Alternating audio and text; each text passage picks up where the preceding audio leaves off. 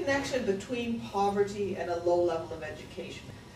What are some of my challenges just to get through the day, to get through the week, to get to school every day, to do the things that I really do want to do? What are some of the impacts of poverty, or what does poverty look like if I'm a single mom who didn't finish high school? To start off with, I want you to take one card and think through, imagine that I'm a single mom. I left school when I was 16, so I didn't finish high school. I finished grade 8. And I work in a call center. I have a pretty low income. I'm living on minimum wage. And what are some of the challenges that I face on a day-to-day basis? What are some of my challenges?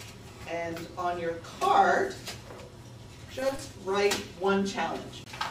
And now for the fun part, I'm going to divide you quite randomly by counting into 4 groups, and you're going to do 4 different brainstorming activities, and then you're going to report back. So group 1 is going to get a few cards, a few of these cards, and their job is to draw a picture without using letters, a picture that represents the challenges that they get somehow. Group 2 will use a polarity thinking exercise where they'll get some cards as well, and they have to think of the opposite and sort of keep going, what's the opposite of that, what's the opposite of that. Transportation was the main thing we sort of worked around. So what if this person doesn't have a car? So maybe they might go to public transit. What if they can afford to pay for public transit, but they're close enough to work that they can commute? So they'll walk. But walking takes time. Ideally, excellent daycare close to your home. The opposite would be it's an hour away on the bus with your stroller in rush hour. And then we went into finding the motivation to keep going. So best case scenario, you have lots of support, tons of resources, right? You're a really well taken care of person. Opposite would be isolation with no accessible resources in your neighborhood.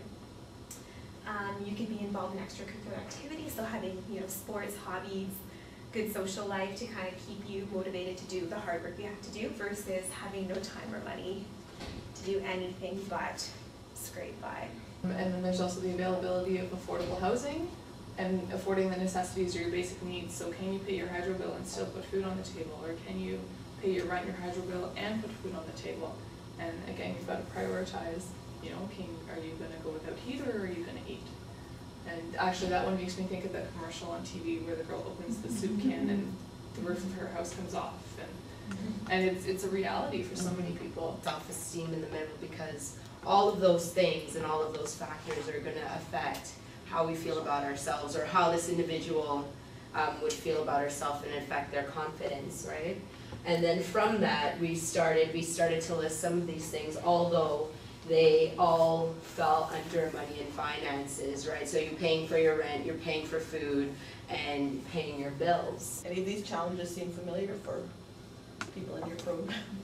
Transportation, I think, is a big one for lots of people. Yeah. Especially in Saskatchewan, we don't have subways.